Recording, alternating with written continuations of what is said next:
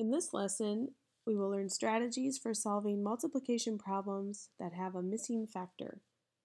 By the end of this lesson, you will be able to use at least one of the strategies in order to find the missing factor in a multiplication problem. So let's say that we're faced with one of these problems with a missing factor. Let's consider this equation. Question mark times 7 equals 56. How can we figure out what that missing number is? Let's look at 3 different strategies for solving this problem. Strategy number 1, our first strategy, will be to use the multiplication facts you know.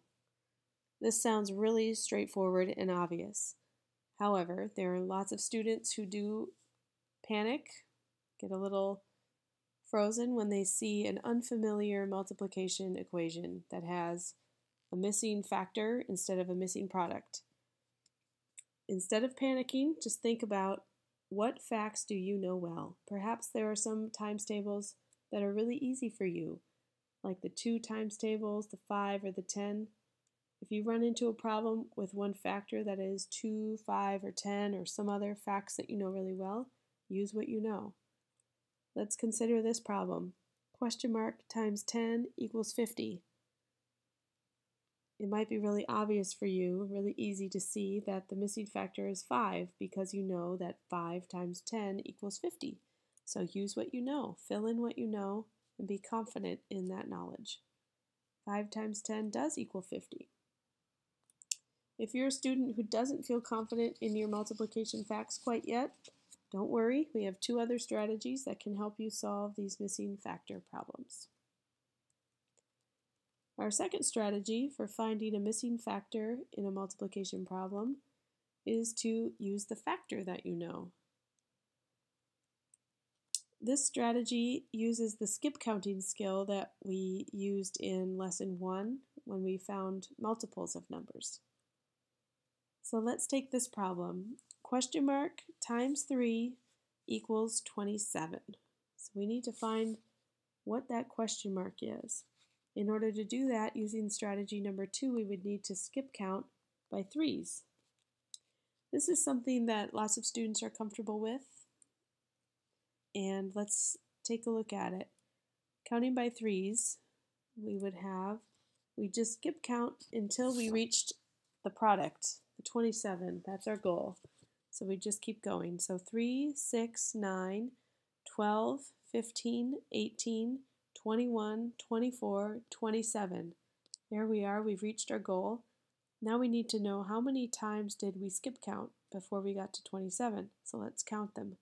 1, 2, 3, 4, 5, 6, 7, 8, 9. We counted 9 times, so that question mark number must be a 9. We fill that in and we read it as 9 times 3 equals 27. We check our work and it does make sense. It is correct. 9 times 3 does equal 27. We've found our missing factor. How about if you run across a problem where skip counting is not going to work? For some fact that is unfamiliar to you, some skip counting fact. We can have a third strategy, and that is to draw a picture. This is, let's look at a new problem. Question mark times 7 equals 56, this first question that we considered. Maybe you're not comfortable skip counting by 7s, you're not comfortable with your 7 times tables quite yet. Drawing a picture can get you that answer that you're looking for. In order to draw a picture for this problem, we'd use a skill that you've probably encountered in earlier grades when you were first learning about multiplication and first learning about division. We'll just call on that skill and we'll use it here until you are comfortable with your multiplication facts. So for this, we'd need to draw the same number of ovals or boxes or whatever shape as that factor we do know, which is a 7. So we'll draw 7 ovals here, 4, 5, 6, 7.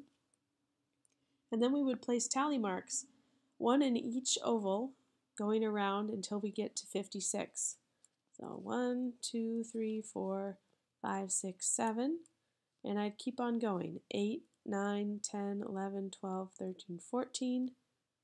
15, 16, 17, 18, 19, 20, 21, and I'll just keep counting until I reach my goal number. And when I do reach my goal number, I should have an even number of tallies in each oval. 55, 56, there we go, I've reached my goal.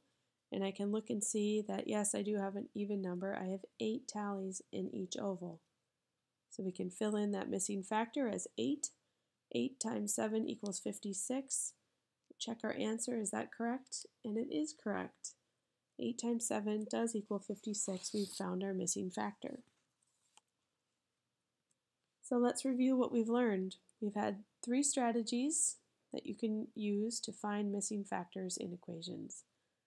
The first strategy is to use the multiplication facts you know, which sounds very obvious, but it is true that lots of students kind of freeze when they see these missing factor equations.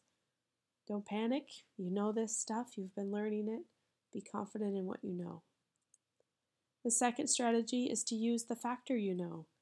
Look at the equation. If it's a number you know how to skip count until you find that product and then count back the number of times you had to count, and that's your missing factor. And the final strategy is to draw a picture. If you're feeling really stuck, go ahead, draw a picture, put a tally mark in each box until you get to the product, and you'll have your answer for your missing factor.